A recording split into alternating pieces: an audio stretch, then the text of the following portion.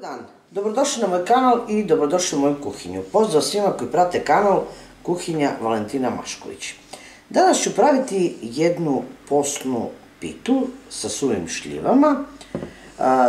Tu imam 600 grama suvih šljiva, imam negde oko 200 grama posnog keksa mlevenog, jedno 200 do 300 grama mlevenih oraha, isto tako jedno 200 grama seckanih oraha.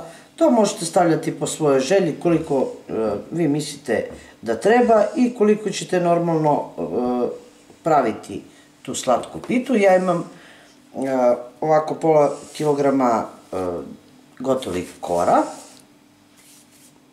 250 grama margarina posnog i imam 600 grama kristal šećera. Pa hajdemo da krenemo sa radom. Prvo što mi treba je da napravim šerbet ili preliv.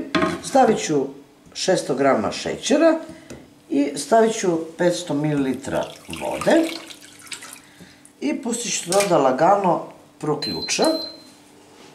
Nakon što bude voda proključala sa šećerom, naš šerbet, treba će mi jedan limun.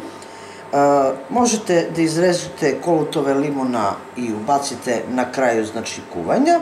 Šerbet normalno treba biti hladan, a pita može biti topla ili vruća, pa ćemo njime preliti, sa šerbetom prelit ćemo pitu kad bude bila gotova. Evo ovako, ja sam već počela da režem šljive, bez kosti su, 600 grama šljive. Vidite kako su one mekane, a ako su vam baš onako jako tvrde i dosta sušene, potopite ih malo u toplu vodu da biste ih lakše izrezali i normalno da bi bile ukusnije i lepše, jer onako budu suve i neće moći ovaj šerbet koji prelijemo preko pite, neće moći da toliko osveži te šljive unutar same pite, pa će biti onako baš tvrde. Izrezat ću sve ove šljive na komadiće. Evo, nakon što sam izrezala šljive, stavit ću ih u jednu posudu, normalno, i dodati seckane orahe. Možete lešnik, možete badem, šta god želite. I ovo lagano sjedinite sa šljivom, onda ona neće biti lepljiva, kao što je sada, nego će onako biti sva rastresita. A u ovu drugu posudu, iako je od šljiva, nije bitno, stavit ću posan keks i stavit ću mlevene orahe. Možete i zasebno stavljati po kori, ali možete i ovako sjediniti. I to ćemo lagano sjediniti. Ću jednu kašiku.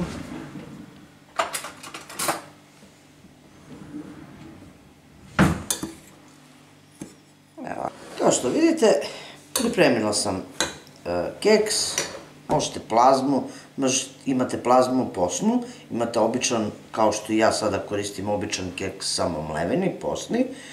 I normalno tu imamo šljive sa orasima i margarin, šerbet se lagano hladi, kore su tu, pleh je pripremljen gde ćemo ređati. Sad zavisi od vas koliko želite da vaši rolati budu debeli, normalno, odnosno i kakve su vam kore. Pošto ja imam ekstra tanke kore, ja ću koristiti po 3 korice. Od 3 korice ću praviti rolat. A vi vidite, ako su vam malo deblje kore, možete i od 2. Evo ovako, prvo ću ovu smešu koju sam napravila od oraha i od keksa posuti ovako. Dovoljna je jedna šaka, što bi rekli. I onda ću staviti drugu koricu.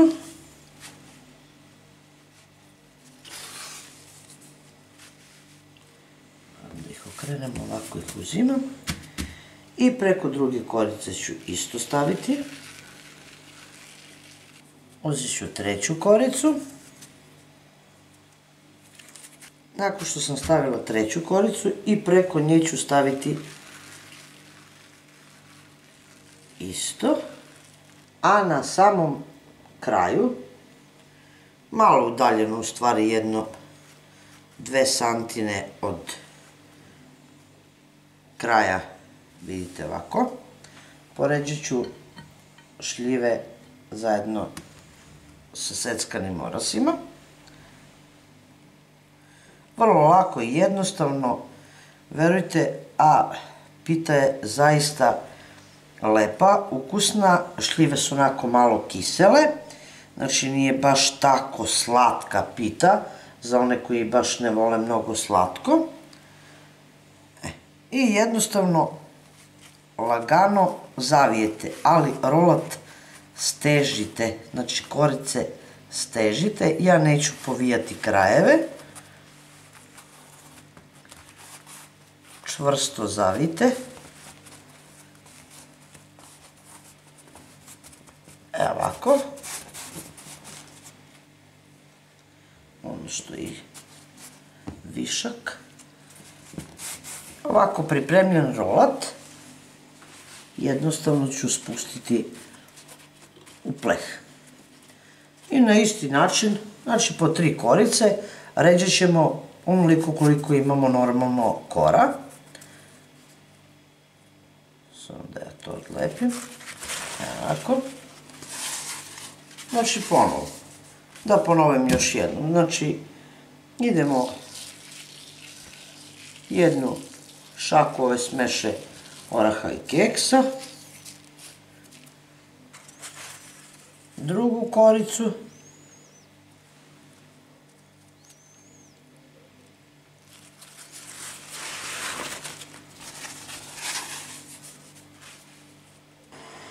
Evo ovako vidite, pravila sam rolate, margarin sam stavila na tihoj temperaturi da se otopi, a možete i u mikrotalasnoj. I ono što ću sada uraditi je da izrežem ove rolatiće. Ću malo pustiti, pošto je ovo kraj ovako malo veći, otprilike tako neke dužine. Najbolje je da režete skalperom ili nekim oštrim nožem. Ako ću obeležiti.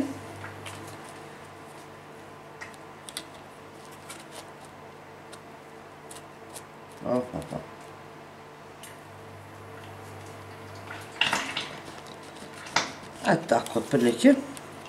Neka dužina. Možete i manje, zavisi kako volite. I onda skroz do kraja izrežite rolate. Tako. Nakon što smo ih lepo izrezali,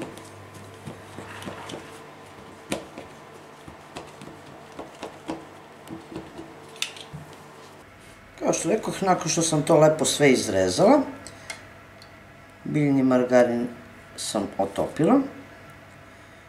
Treba vam od 200 do 250 grama i lagano prelite preko rolata. Redno sam uključila na 200 stepeni.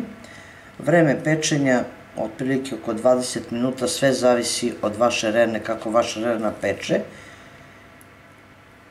20, ne više, jer ovo su gotove kore, unutra nema nekog vlažnog sadržaja poput sira, spanaća ili nešto što će pustiti vodu, pa onda malo treba duže pečenje. Za 20 minuta bit će pečene. Sirup se već prohladio, tako da možemo odmah, kad budemo izvadili iz rerne ove naše rolnice ili pitu od oraha, keksa i šljiva, možemo odmah preliti hladnim šerbetom. Kao što vidite, nakon 20 minuta lepo je ispečena i ovako vrelu prelit ću je šerbetom.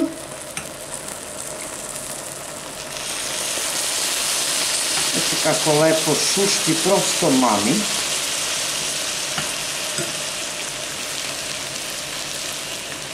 Ova pita neće biti onako sočna kao baklava i ne bi trebalo, ali bit će baš onako da jedan malo drugačija nego suve pite.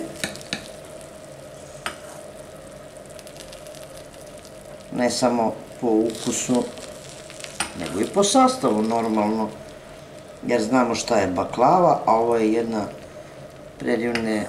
predivna, jedna zaista i ukusna pita od šljiva. Možete je pripremati za badnje veče, kao što i ja pripremam, umjesto baklave, a možete i ovako normalno da biste se zasladili.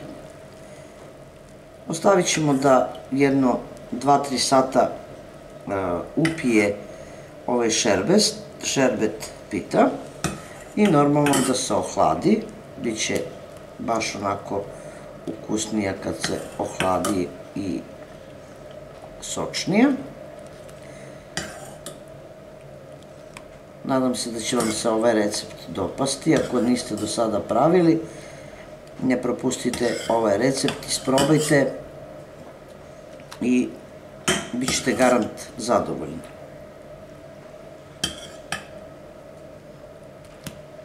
Pita sa šljivama, suvim i sa orasima je donekle upila sirup. Ja mislim da ga više nema, ali najbolje bi bilo da pita ostane i do sutradan, da onako baš lepo upije i da se baš lepo ohladi. Ali mi ćemo izvaditi jedno parče da vidite kako ona izgleda. Pogledajte. Zaista jedna, pogledajte, savršena pita, rolnice jedne, koje su pune, eto, zdravih šljiva i oraha i malo keksa. Eto, dobit ćete jedan ceo pleh zaista jedne predivne pite. Ja se nadam da će vam se iskreno dopasti ovaj moj recept, da ćete probati i da ćete biti zadovoljni. Ako budete bili probali ovo i posvidi vam se, napišite komentar, ostavite lajkić ili ste možda već probali. Ako se niste prijavili na moj kanal, a sviđa vam se ono što ja pripremam na mom kanalu, nije kasno. Prijava ništa ne košta, a meni mnogo znači jer mi dajete zaista veliku podršku. To je bilo za danas, vidimo se u narednom videu sa nekim drugim receptom, a do tada pozdrav iz moje kuhinje, svima koji prate moj kanal i jedno veliko ćao prijatelji!